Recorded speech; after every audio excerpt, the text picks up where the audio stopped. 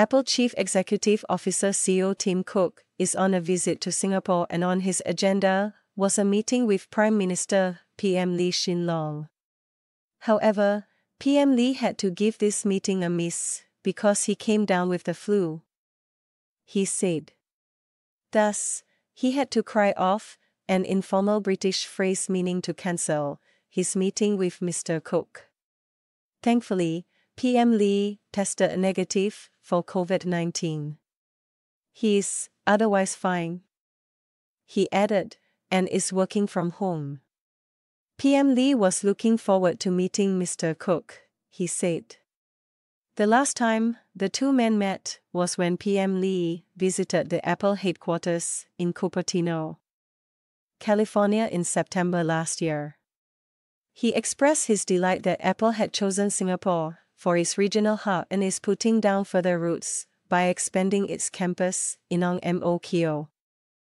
The $250 million 340 million Singapore dollars investment is expected to create more jobs, adding to Apple's workforce of over 60,000 here. He added that he is looking forward to the completion of the expanded campus, which will run fully on renewable energy. Though PM Lee didn't meet Mr. Cook, his soon-to-be successor held the fort.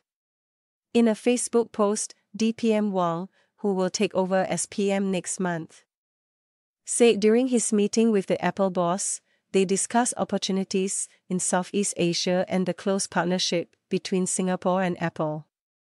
He looked forward to the partnership continuing to be strengthened in the years ahead, he added. Besides meeting the country's leaders, Mr. Cook had a very busy 2 days in Singapore. According to his post on X, on Thursday, April 18, he visited Gardens by the Bay with local photographer Lee Yik Kit.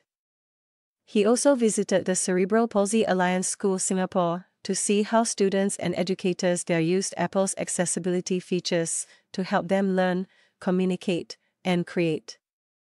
That evening, he made an appearance at the Apple Store in the Marina Bay Sands, where he was greeted by crowds and took in performances by local singer Benjamin Kang and music producer Evan Lowe. On Friday, April 19, he went on MediaCorp Class 95 radio show Muttons in the Morning to chat with the Muttons.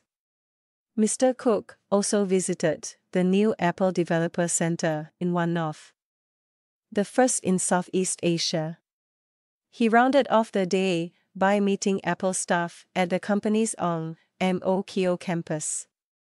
He thanked Singapore for a fantastic visit, saying the company is excited to grow its presence with the expanded Mo Kio campus and look forward to deepening our connection with this amazing country.